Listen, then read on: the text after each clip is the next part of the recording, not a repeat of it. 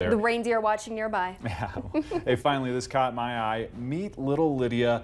This little one was born in Cascade in the Wines of Colorado parking lot back on December 19th. So the Green Mountain Falls and Chipita Park Fire Department, they shared some photos in the story. They received a 911 call that day. Mom and Dad, they were trying to get to Memorial Central, but baby didn't want to wait. So crews with this fire department, who are all volunteers, by the way, helped bring Lydia into this world. Shout out to the 2 EMTs who helped with this, and congrats to the new parents. I mean, that's, wow. I could not imagine having I mean, I've never given birth, but my wife being there, not being in a hospital scenario, being in like the parking lot of a business. Right. So shout out to those crews who got there, you know, brought this little girl into the world. What an awesome story. And they're trained for those things. That's amazing. Crazy stuff. Well, hey, we'd love to see what caught your eye. Really easy to do. Bust out those phones, scan this QR code, send us your pics and videos. Please include a caption. We might share them right here on 11 News at 9. We'll be right back after the break.